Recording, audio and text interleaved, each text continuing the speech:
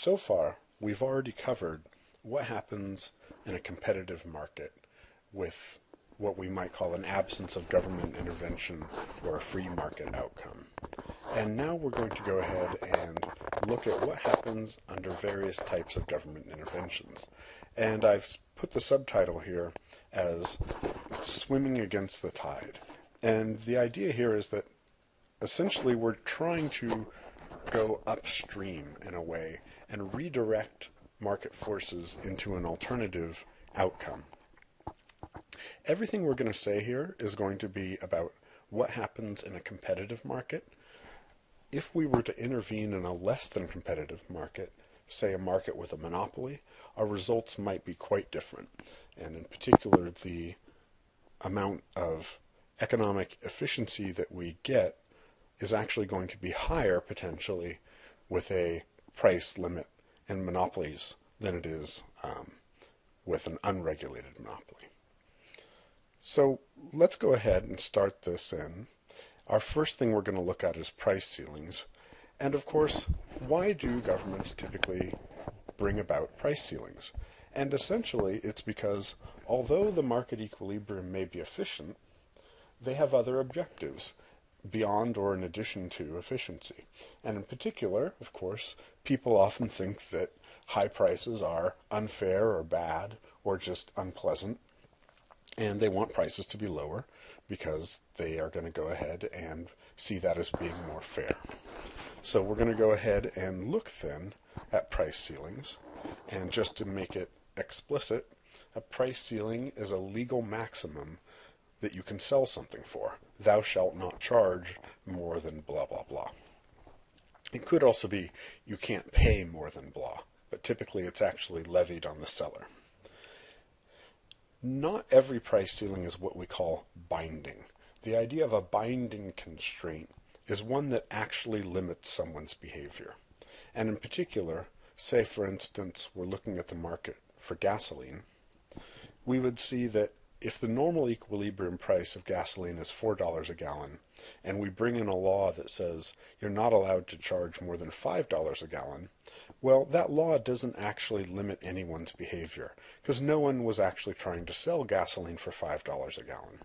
So for the price ceiling to actually have any effect, it must be below the equilibrium price, so that it actually causes people to do something that they otherwise would not have been doing. And in particular, of course, what happens is that prices are lower, and then we are going to change the amount that people are willing and able to buy and sell.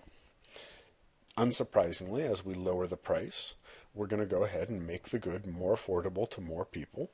So we are going to have quantity demanded grow from the 100 it was in the market equilibrium to 125 as we make the good affordable to these people on this region of the demand curve. Quantity supplied is going to shrink because remember that the height of the supply curve at each point is the seller cost for that particular unit of quantity. So the 80th unit of quantity, say for instance, might have a seller cost of say $3.20. So when the price is forced down to $3, the person who would have sold that 80th unit no longer is willing and able to sell, and so they drop out of the market. So quantity supplied shrinks, and in particular it might shrink from 100 down to 75. Notice that when we get this shortage, it actually comes about from both sides. It comes about because the price ceiling causes more people to want to buy the product and fewer people to want to sell the product. And I think that's not something that people typically think of.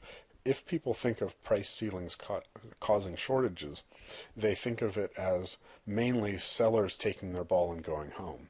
But it's actually also bringing people into the market as well that causes the shortage. Now, of course, all else equal, buyers like low prices. So consumer surplus is higher when prices are lower. Sellers, on the other hand, of course, don't like low prices. Producer surplus, producer economic welfare is driven down by the price ceiling. So One way of looking at price ceilings is that they're a form of redistribution, and we're going to transfer resources from producers to consumers. There are some complications, though. Obviously, we have this change in the amount that people want to buy and sell. And because of that, some transactions are not going to occur because of the price ceiling. And in particular, as I said here, some sellers that could have profitably supplied at the equilibrium price won't or can't at that lower price. So, while in the old equilibrium, consumer surplus was everything above the equilibrium price and below the demand curve, now the amount of transactions that actually occur is here at Q sub S, because although consumers want to buy this amount, sellers are only willing to sell this amount, and the number of transactions is always the lesser of the amount that people want to buy and the amount that people want to sell.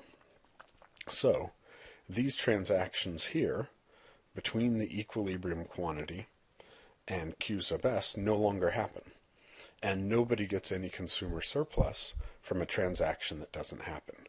So, this area C that used to be part of consumer surplus no longer is.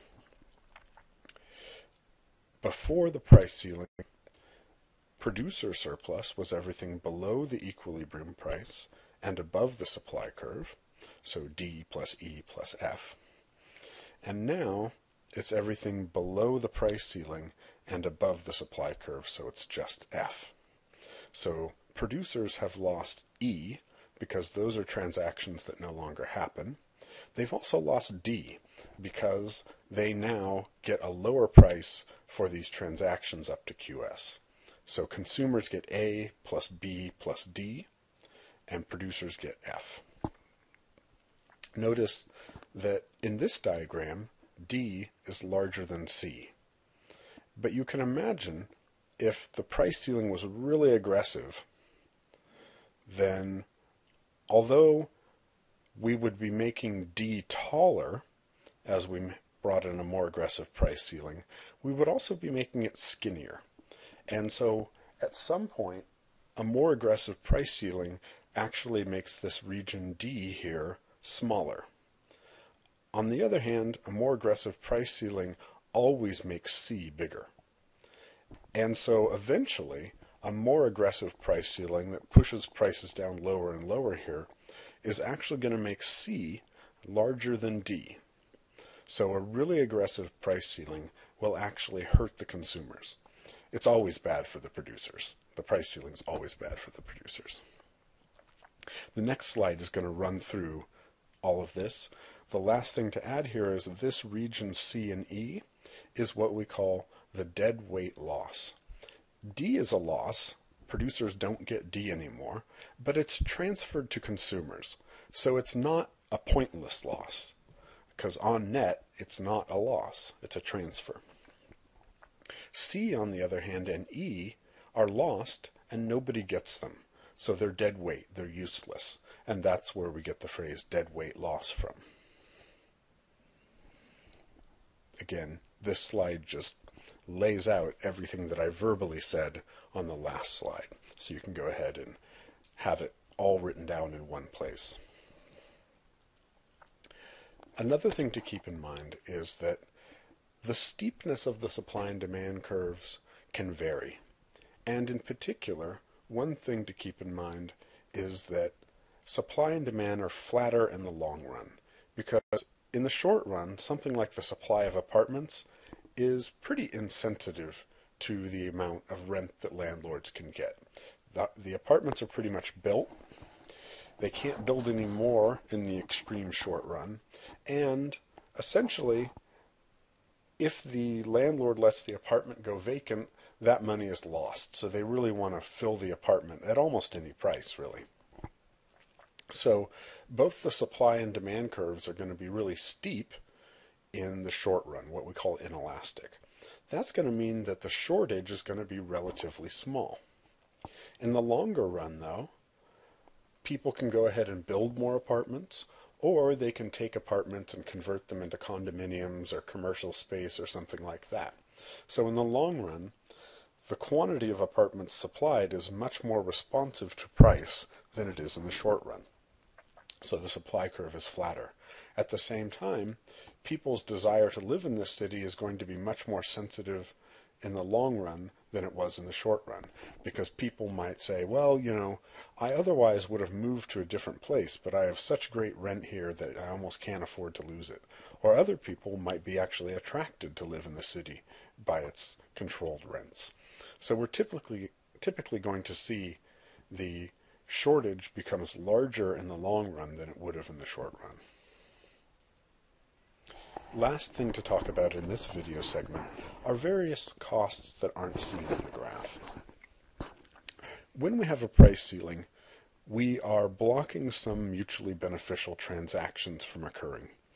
And when we do that, we're essentially going to go ahead and create a situation where there's an incentive for corruption, where people are going to do deals under the table or in evasive ways.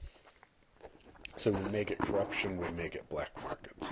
Another alternative is that if landlords already have more customers, or sellers have more customers than they can handle, and they're not allowed to raise their prices, they're going to use some other way to decide which customers to sell or rent to. And so it might become more a matter of who you know rather than how much you can pay. So favoritism and social connections and political influence are going to influence the allocation of the goods. And so instead of people working to make more money so they can afford to get the goods, they're going to work to build political connections so that they can get access to the artificially cheap goods. So that's going to divert people from making more pie into trying to basically get a slice of the artificially cheap pie just by knowing the right people. A related issue out there is inefficiently low quality.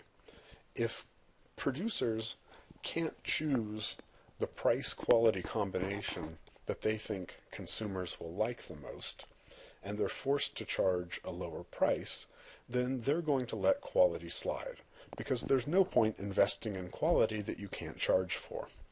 Or put differently, what we observe out there is that if we have rent controls, and if apartments normally would go for $1,000 a month, sort of medium nice apartments go for $1,000 a month, and then rent control forces landlords to cut prices down to $700 a month, then they're not going to invest in keeping the apartment up.